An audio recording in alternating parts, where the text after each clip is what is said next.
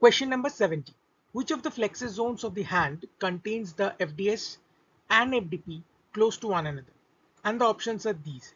So to answer the question, we first need to know the different flexor tendon zones of hand.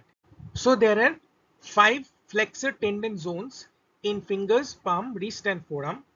Now for fingers, from finger 2 to 5, the zones are similar.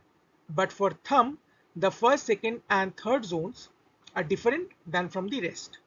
So I will not go into that, but here you can see in zone 2, right, there is both the presence of FDS and FDP. Now I think you know that FDS, which is flexor digitorum superficialis, is inserted into the PIP joint, and the deep one, or flexor digitorum profundus, is inserted into the BIP joint. So zone 1 and 2 are described by the fibro-osseous digital seed. Within this seed, the tendons are covered by a layer of flattened fibroblast termed epitenon, a crucial gliding surface that must be restored for flexor tendon repair to be successful.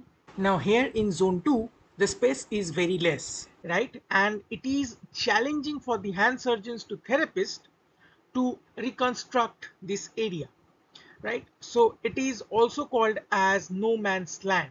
So I think now you have the answer. So in zone 2 or in no man's land, both the FDS and FDP are very close to one another and inside that digital fibrous sheath.